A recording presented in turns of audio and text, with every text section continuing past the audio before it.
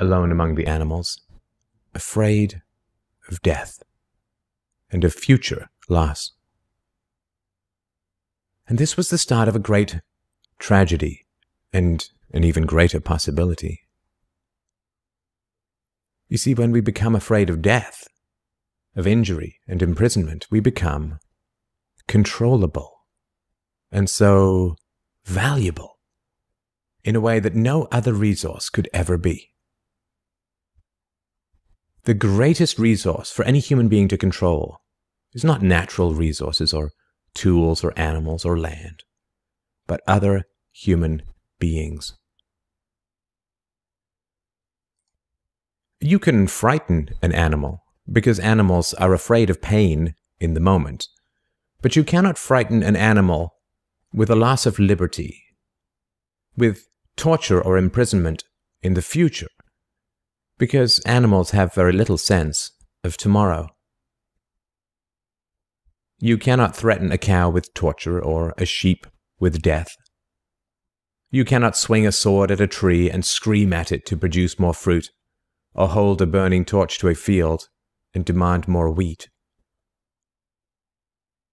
You cannot get more eggs by threatening a hen, but you can get a man to give you his eggs by threatening him. This human farming has been the most profitable and destructive occupation throughout history, and it is now reaching its destructive climax. Human society cannot be rationally understood until it is seen for what it is: a series of farms where human farmers own human livestock. Some people get confused because governments provide healthcare and water and education and roads, and thus imagine that there is some benevolence at work. Nothing could be further from the reality. Farmers provide healthcare and irrigation and training to their livestock. Some people get confused because we are allowed certain liberties and thus imagine that our governments protect our freedoms. But farmers plant their crops a certain distance apart to increase their yields, and will allow certain animals larger stalls or fields if it means they will produce more meat and milk. In your country, your tax farm, your farmer grants you certain freedoms, not because he cares about your liberties, but because he wants to increase his profits. Are you beginning to see the nature of the cage you were born into? There have been 4 major phases of human farming.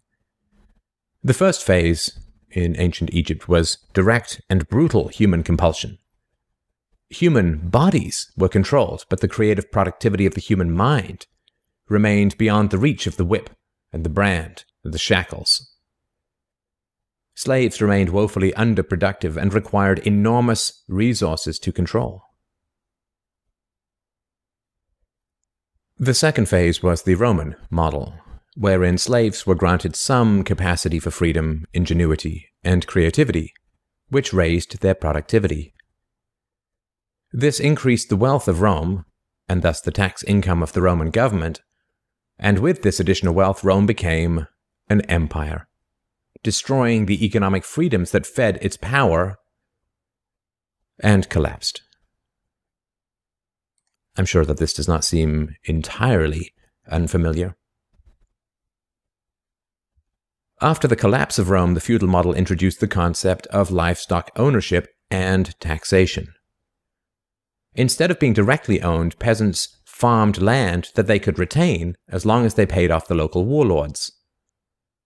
This model eventually broke down due to the continual subdivision of productive land and was destroyed during the enclosure movement when land was consolidated, and hundreds of thousands of peasants were kicked off their ancestral lands because new farming techniques made larger farms more productive with fewer people. The increased productivity of the later Middle Ages created the excess food required for the expansion of towns and cities, which in turn gave rise to the modern democratic model of human ownership. As displaced peasants flooded into the cities, a huge stock of cheap human capital became available to the rising industrialists. And the ruling class of human farmers quickly realized that they could make more money by letting their livestock choose their own occupations. Under the democratic model, direct slave ownership has been replaced by the mafia model. The mafia rarely owns businesses directly, but rather sends thugs around once a month to steal from the business owners.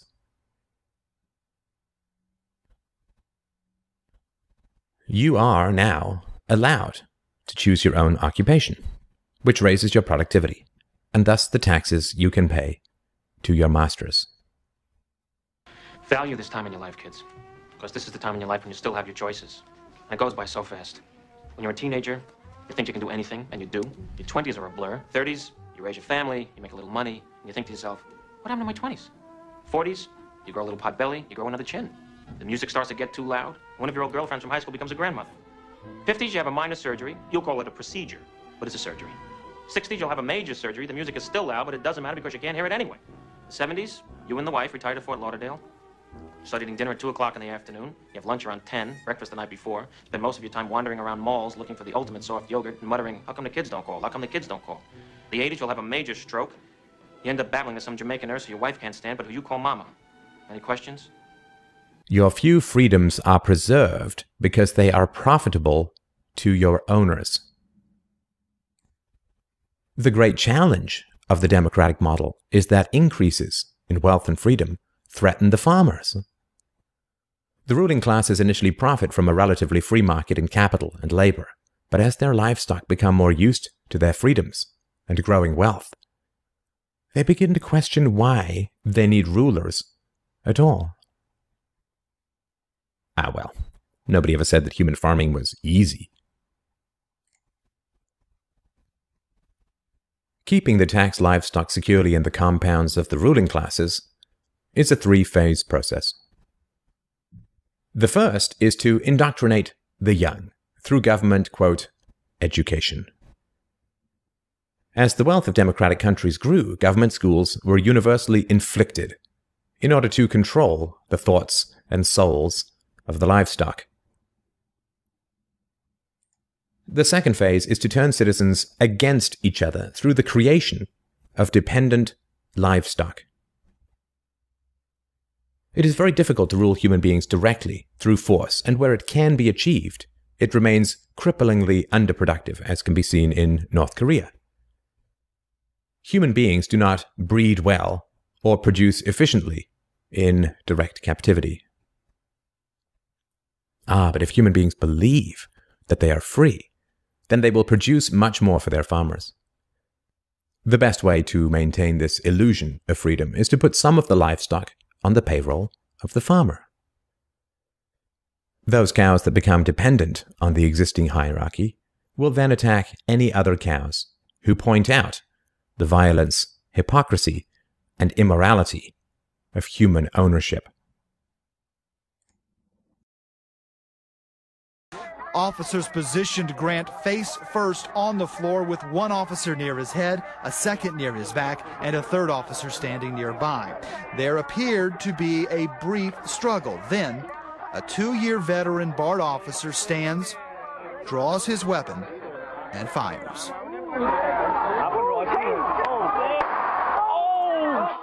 Freedom is slavery, and slavery is freedom.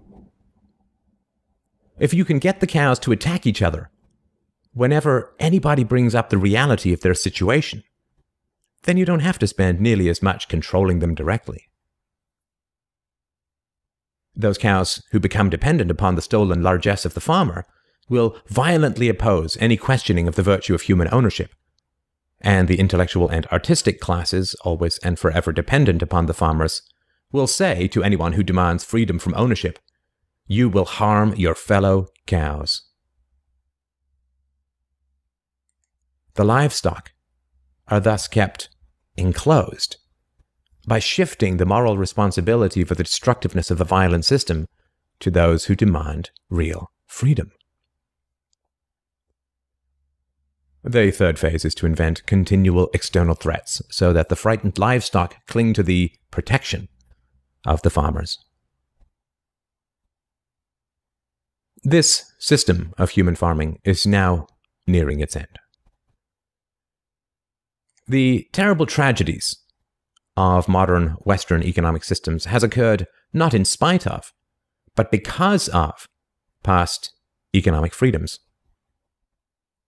The massive increases in Western wealth throughout the 19th century resulted from economic freedoms. And it was this very increase in wealth that fed the size and power of the state. Whenever the livestock become exponentially more productive, you get a corresponding increase in the number of farmers and their dependents. The growth of the state is always proportional to the preceding economic freedoms. Economic freedoms create wealth, and the wealth attracts more thieves and political parasites, whose greed then destroys the economic freedoms. In other words, freedom metastasizes the cancer of the state.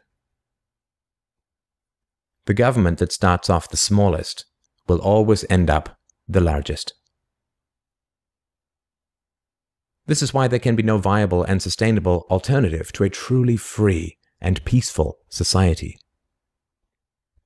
A society without political rulers, without human ownership, without the violence of taxation and statism. To be truly free is both very easy and very hard. We avoid the horror of our enslavement because it is so painful to see it directly. We dance around the endless violence of our dying system because we fear the attacks of our fellow livestock. But we can only be kept in the cages we refuse to see. Wake up. To see the farm is to leave it.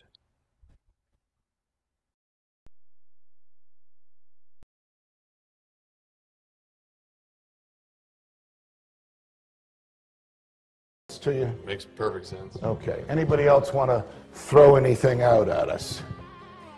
Sir? I think you're an anarchist and you don't know it yet.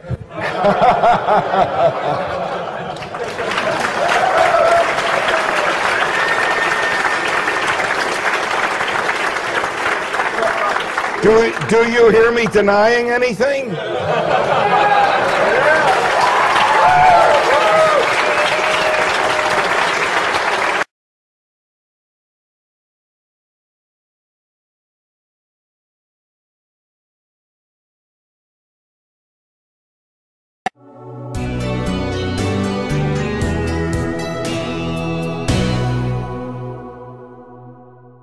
Many people, when they hear the word anarchy, think of chaos and mayhem. So they assume that an anarchist must be in favor of disorder and violence. That is the complete opposite of the truth. Most objections and complaints about the anarchist or voluntarist philosophy are not actually about the philosophy itself, but result from people misunderstanding what the philosophy is all about. To illustrate a few points, we will use the example of two fictional islands. Authoritania, where there is a ruling class or government, and anarchia, where there is no ruling class of any kind.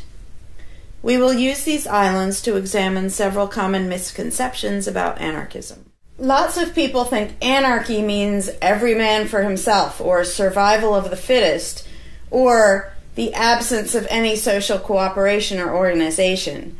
They think that anarchy means everyone has to be self-sufficient. This comes from the false assumption that some kind of government is necessary for any organization to occur. Whether it's part of a republic, a democracy, a kingdom, or a dictatorship, a ruling class issues orders called laws and punishes anyone who disobeys them. That is not cooperation. That's domination. It's one group forcing its will on another. Authoritarianism can be used to force people into organized patterns, but that does not mean that people are incapable of organizing their activities without being forced. The most productive and useful examples of organization that we see today are anarchistic in nature. No one was forced to build the grocery store you go to. No one was forced to produce or sell anything in it. Everyone involved in the vastly complex operation of growing your food, transporting it, displaying it in the store, and selling it to you, everyone involved participates voluntarily, working in exchange for money. You and all the other store customers choose freely which store to go to and what to spend your money on. This purely voluntary arrangement allows for an amazingly complex degree of organized cooperation without anyone being coerced to participate. In contrast, under government, a very small group of people comes up with an idea and forces everyone else to participate in it and provide for its funding with tax dollars. In the authoritarian version of a supermarket, the ruling class would tell people what to produce and how much, what prices to charge, and they would tell customers what they must buy and what they must pay. Anyone who did not comply with the centralized master plan would be punished in some way.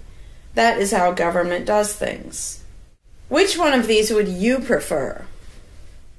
Another common but incorrect assumption is that if there were no ruling class or no government, people would have no way of defending themselves against common criminals or foreign invaders.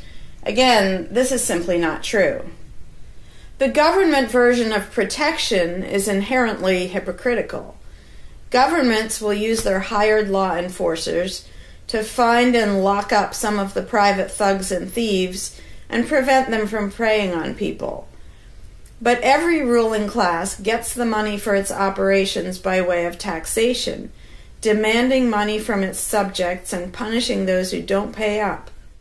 Oddly, every ruling class insists that it needs to be able to forcibly control and extort money from people in this way in order to protect them from private criminals who might try to forcibly control and extort them.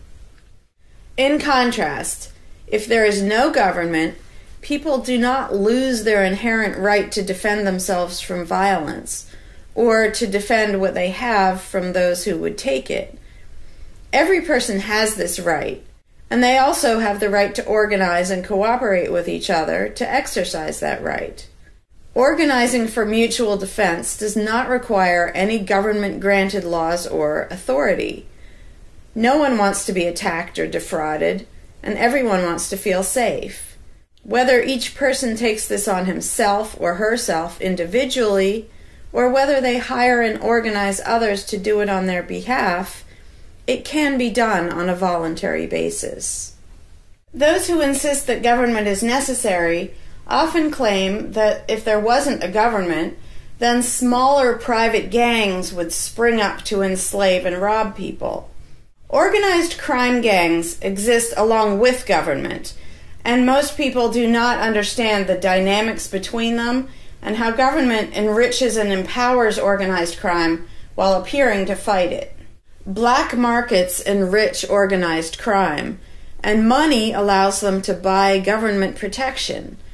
There's no reason to think they would do as well in an environment of freedom, where they would have fewer ways to make money and would be up against both individual and organized armed citizens. A criminal gang that's recognized as such has far less power than a gang whose aggression is perceived to be legitimate and proper. And that's the gang we call government. When thuggery is called law enforcement, and thievery is called taxation, and self-defense is called crime and terrorism, then even the widespread ownership of firearms can't do much to stop the aggression. Imagine a private gang trying to do the things that government does without the aura of authority, and imagine how a well-armed population would respond to this. the gang would fail quickly and dramatically. Another concern that people have when they first consider the idea of a stateless society is that some people are truly malicious, destructive, and sociopathic. The concern is that these people would be free to do anything they wanted and no one would stop them. But this concern is again based on a basic misunderstanding of human nature.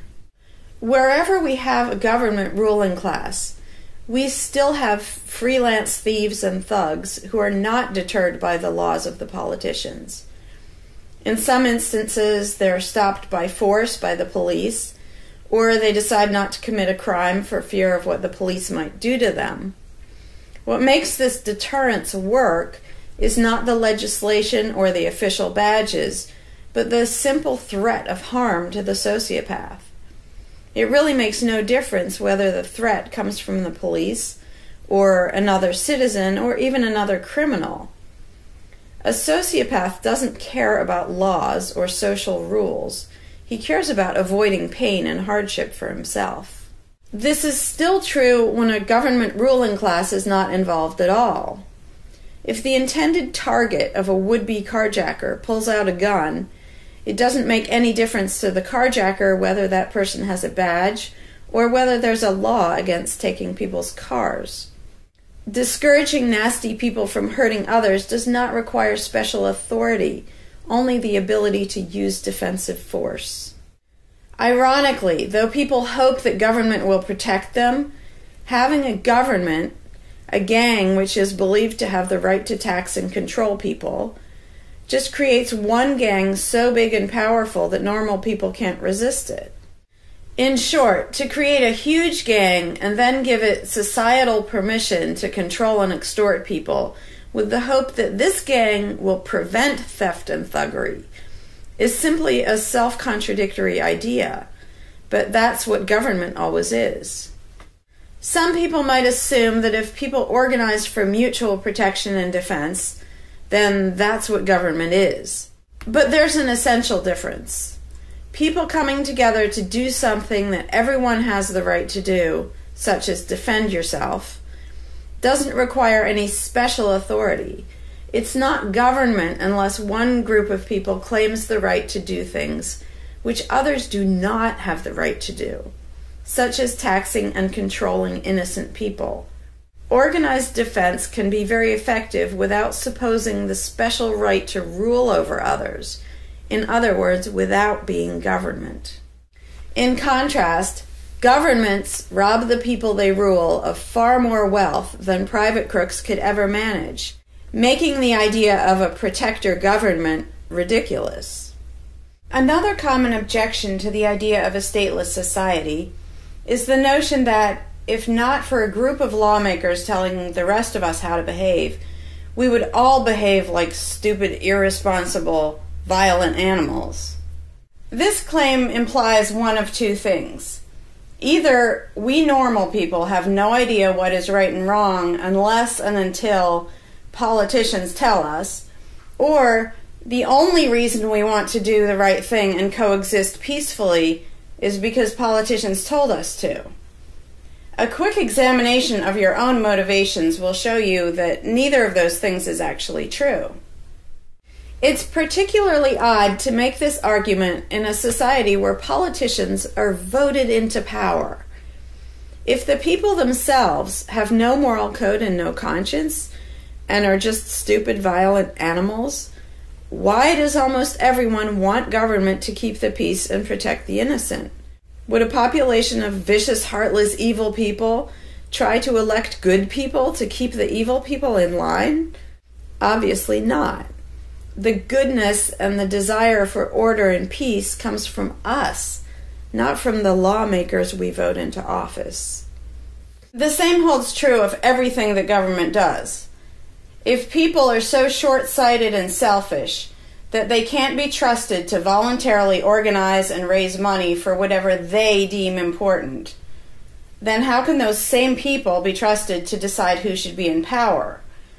The implication is that the average person can't be trusted to run his own life, but can be trusted to choose someone to run other people's lives.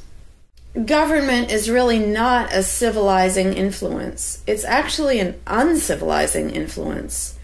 People who would never personally rob their neighbors constantly use the government to do it for them by way of taxation. People who would never dream of trying to control minute details of their neighbors' lives think it's just fine to vote for politicians to do it instead. Government gives everyone the opportunity and encouragement to rob and control other people without risk.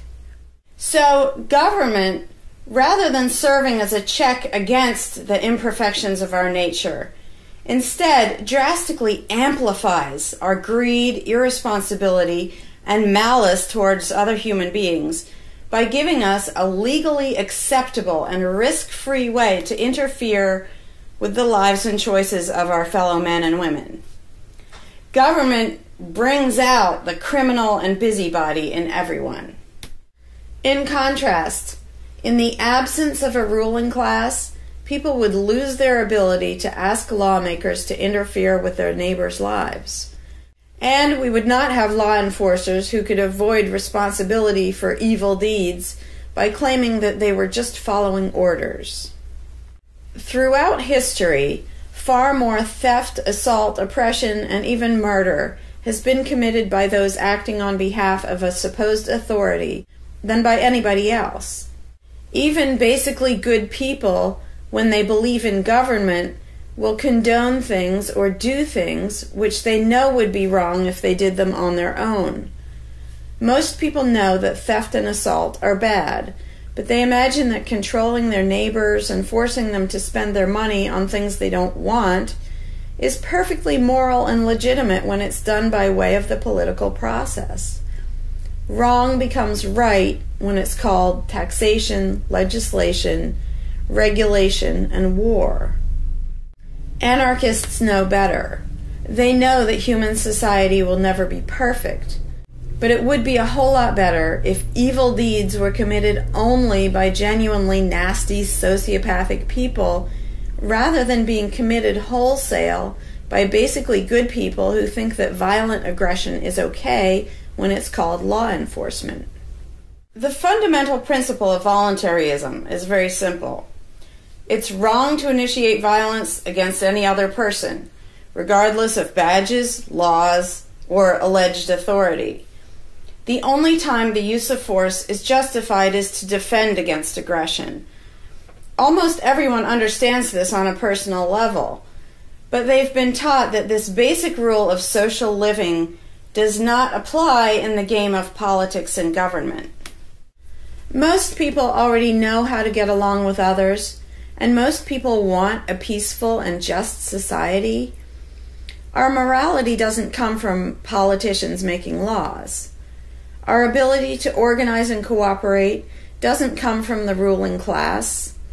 When people escape the belief in government, they don't suddenly turn into violent animals. Our inherent right to defend ourselves and our ability to defend ourselves is not served by government.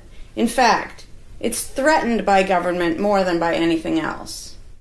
Ruling classes do not produce peaceful coexistence, but rather perpetual conflict and violence.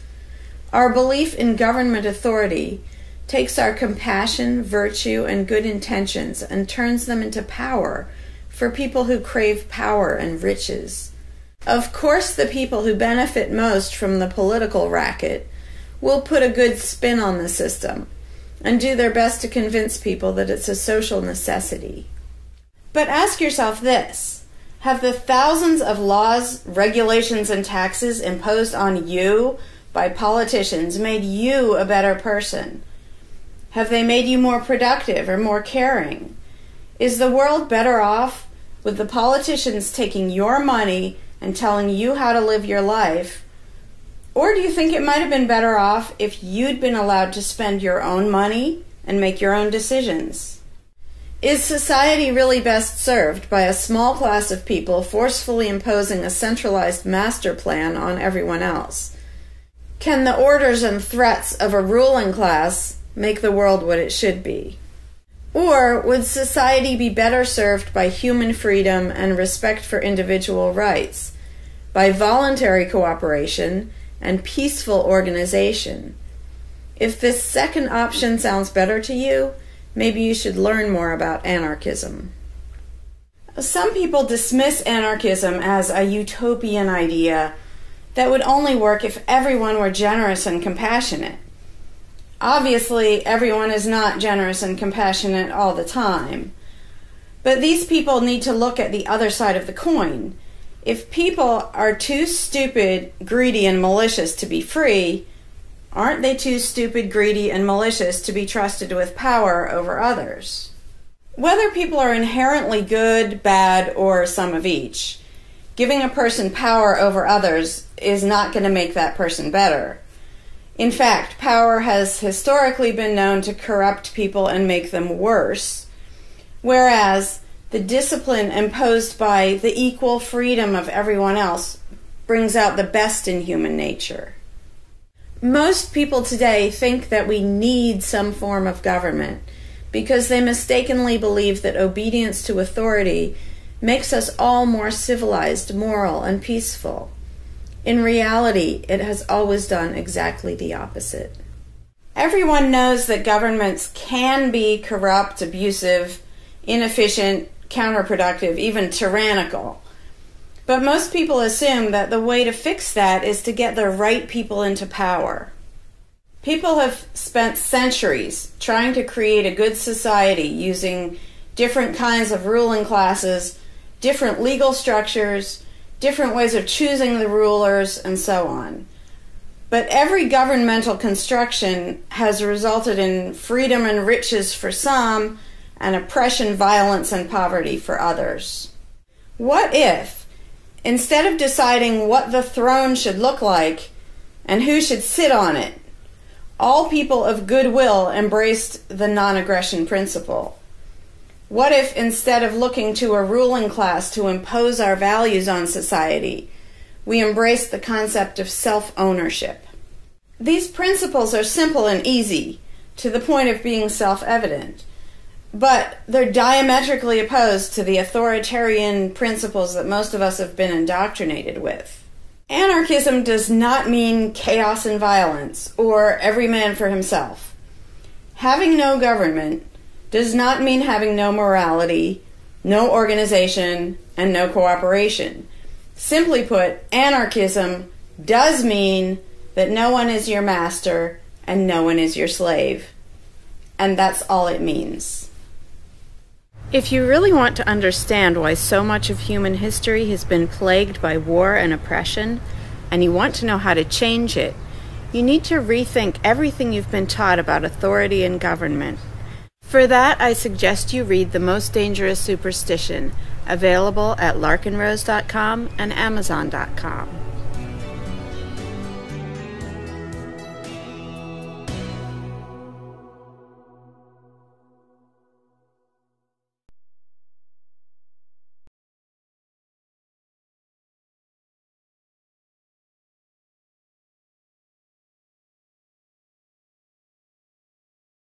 You cannot begin to imagine in how many ways the world is the opposite of what you have been taught to believe. You see the guy who sells drugs to willing customers so he can feed his family as the scum of the earth, while you see the hypocrite who gives away stolen money in the name of government as a saint. You see the guy who tries to avoid being robbed by the federal thugs as a crook and a tax cheat, but see as virtuous the politician who gives away the same stolen loot to people to whom it does not belong. You see the cop as a good guy when he drags a man away from his friends and family and throws him in prison for 10 years for smoking a leaf. And you see anyone who defends himself from such barbaric fascism as the lowest form of life, a cop killer.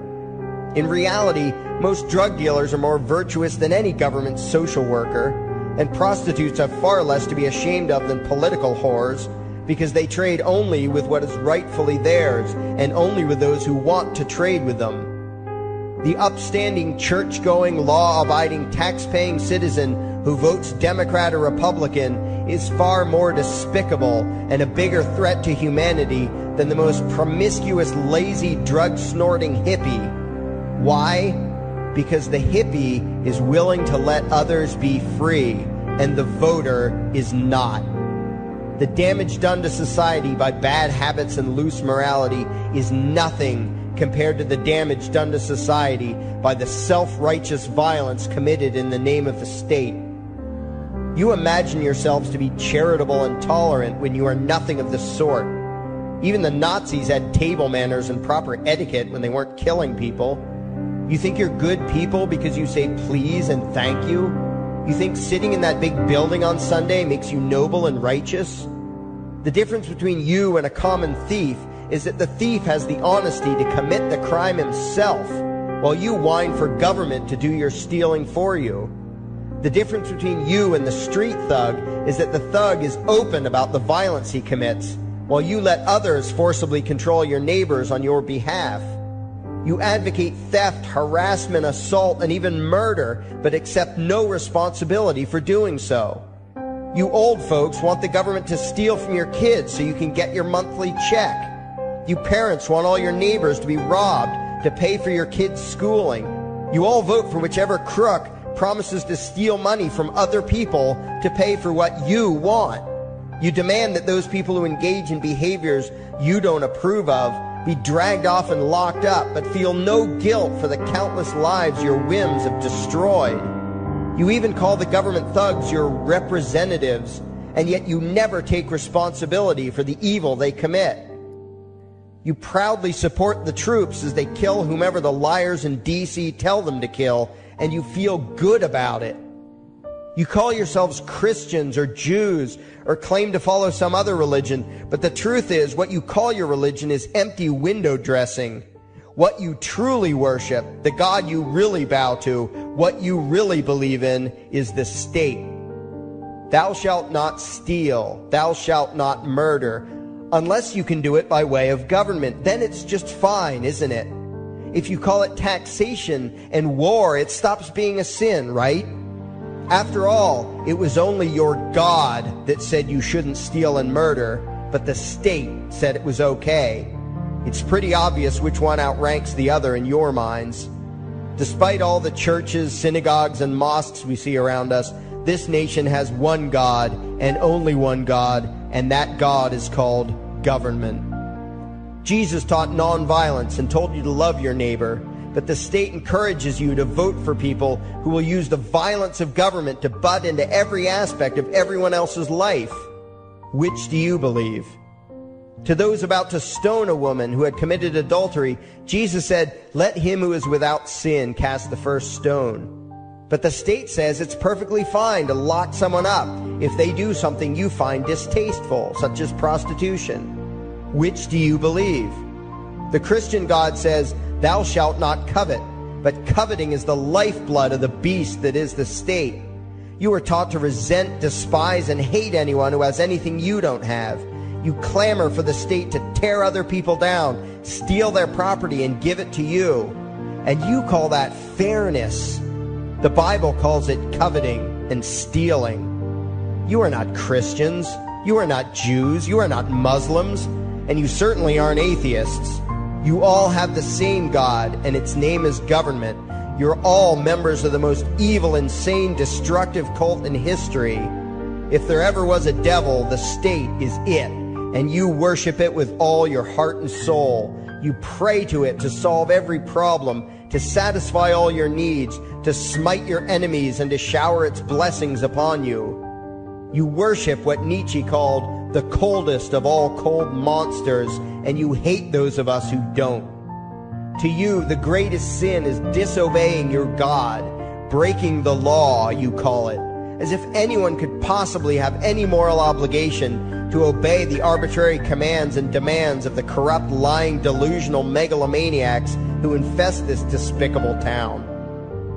Even your ministers, priests, and rabbis, more often than not, are traitors to their own religions, teaching that the commands of human authority should supersede adherence to the laws of the gods they say they believe in. Several years ago, I heard one pompous evangelical jackass in particular pontificating on the radio that anyone who disobeys the civil authority, be it a king or any other government, is engaging in rebellion against God, Those were the exact words he used. What if the government is doing something wrong? Well, this salesman for Satan opined, that is the business of those in government, and you are still obligated to obey. Everywhere you turn, be it the state or the church, the media or the schools, you are taught one thing above all else, the virtue of subjugating yourselves to mortals who claim to have the right to rule you. It is sickening the reverence with which you speak of the liars and thieves whose feet are so firmly planted on your necks. You call the congressmen and the judges honorable, and you swoon at the magnificence of the grandiose halls they inhabit, the temples they built to celebrate the domination of mankind. You feel pride at being able to say you once shook a senator's hand or saw the president in person. Ah, yes, the grand deity himself, His Royal Highness, the President of the United States of America. You speak the title as if you're referring to God Almighty. The vocabulary has changed a bit, but your mindset is no different from that of the groveling peasants of old who bowed low, faces in the dirt, with a feeling of unworthiness and humility when in the presence of whatever narcissist had declared himself to be their rightful lord and master. The truth of the matter, back then and today, is that these parasites who call themselves leaders are not superior beings. They are not great men and women. They are not honorable. They're not even average. The people who earn an honest living, from sophisticated millionaire entrepreneurs to illiterate day laborers doing the most menial tasks you can imagine, those people deserve your respect. Those people you should treat with courtesy and civility. But the frauds who claim the right to rule you and demand your subservience and obedience, they deserve only your scorn and contempt. Those who seek so-called high office are the lowest of the low. They may dress better, have larger vocabularies, and do a better job of planning out and executing their schemes, but they are no better than pickpockets, muggers, and carjackers. In fact, they are worse, because they don't want to rob you of just your possessions. They want to rob you of your very humanity, deprive you of your free will, by slowly leeching away your ability to think, to judge, to act, reducing you to slaves in both body and mind. And still you persist in calling them leaders. Leaders? Where is it that you think you're going exactly that would require you to have a leader? If you just live your own life and mind your own damn business, exercising your own talents, pursuing your own dreams, striving to be what you believe you should be, what possible use would you have for a leader? Do you ever actually think about the words that you hear, the words that you repeat? You parrot oxymoronic terms such as the leader of the free world, even pretending for a moment that there is some huge journey or some giant battle that everyone in the entire nation is undertaking together that would require a leader. Why would you ever think, even for a moment, that the crooks that infest this town are the sort of people you should listen to or emulate or follow anywhere? Somewhere inside your mostly dormant brains, you know full well that politicians are all corrupt liars and thieves, opportunistic con men, exploiters, and fearmongers. You know all this, and yet you still speak as if you are the ones who are the stupid, vicious animals, while the politicians are the great, wise role models, teachers, and leaders without whom civilization could not exist. You think these crooks are the ones who make civilization possible? What belief could be more absurd? Yet when they do their pseudo-religious rituals, deciding how to control you this week, you still call it law, and continue to treat their arbitrary demands as if they were moral decrees from the gods that no decent person would ever consider disobeying. You have become so thoroughly indoctrinated into the cult of state worship that you are truly shocked when the occasional sane person states the bleeding obvious. The mere fact that the political crooks wrote something down and declared their threats to be law does not mean that any human being anywhere has the slightest moral obligation to obey. Every moment of every day, in every location and every situation, you have a moral obligation to do what you deem to be right. not what some delusional bloated windbag says is legal. And that requires you to first determine right and wrong for yourself, a responsibility you spend much time and effort trying to dodge. You proclaim how proud you are to be law-abiding citizens and express your utter contempt for anyone who considers himself above your so-called laws, laws that are nothing more than the selfish whims of tyrants and thieves. The word crime once meant an act harmful to another person. Now it means disobedience to any one of the myriad of arbitrary commands coming from a parasitical criminal class. To you, the term crime is nearly synonymous with the word sin, implying that the ones whose commands are being disobeyed must be something akin to gods, when in truth they are more akin to leeches.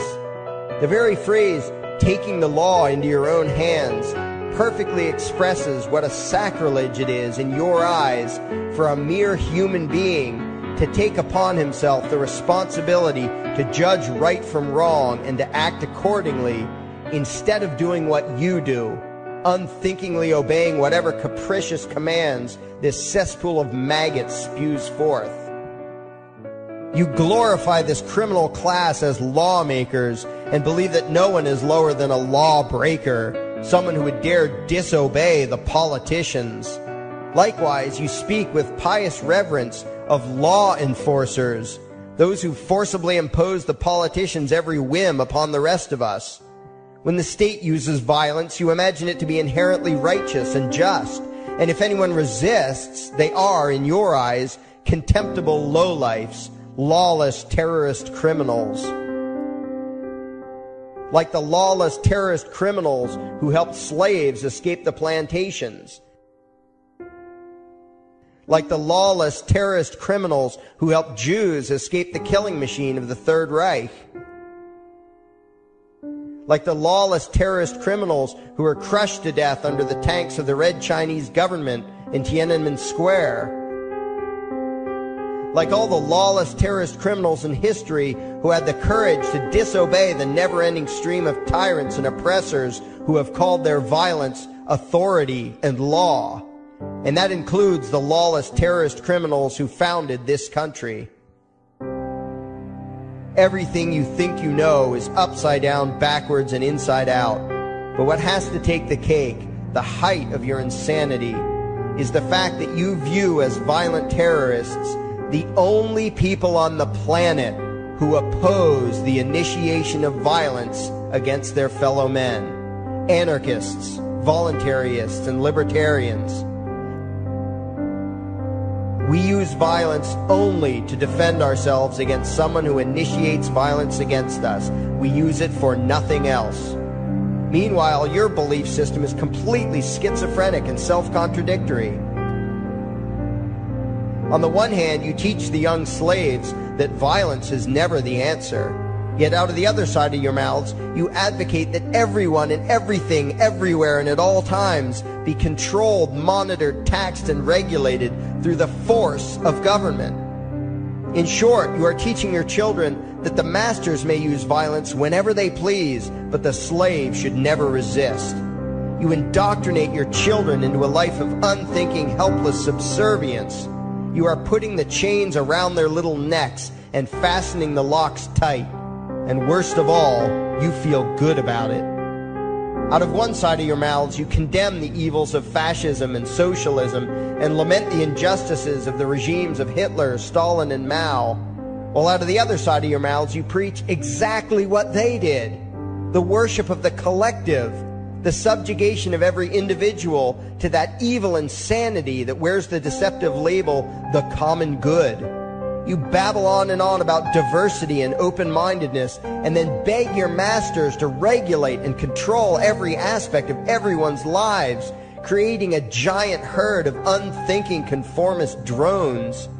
You wear different clothes and have different hairstyles, and you think that makes you different.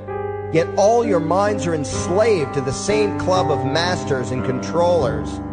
You think what they tell you to think and do what they tell you to do while imagining yourselves to be progressive, thinking, and enlightened. From your position of relative comfort and safety, you now condemn the evils of other lands and other times, while turning a blind eye to the injustices happening right in front of you. You tell yourself that had you lived in those other places, in those other times, you would have been among those who stood up against oppression and defended the downtrodden. But that is a lie.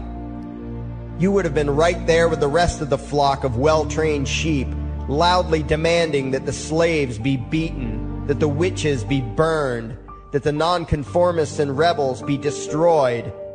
How do I know this? Because that is exactly what you are doing today.